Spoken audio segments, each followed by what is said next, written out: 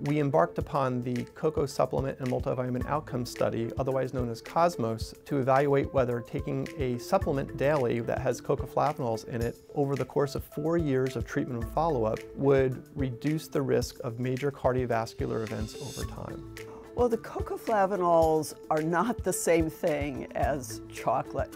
Chocolate is a wonderful treat, but it's not a reliable source of cocoa flavanols. So there are cocoa flavanol products available that don't have the sugar, the fat, or the calories, and these are the products that have been tested in many of the recent small-scale randomized trials suggesting benefits for reducing risk of heart disease and stroke, and also avoiding memory loss.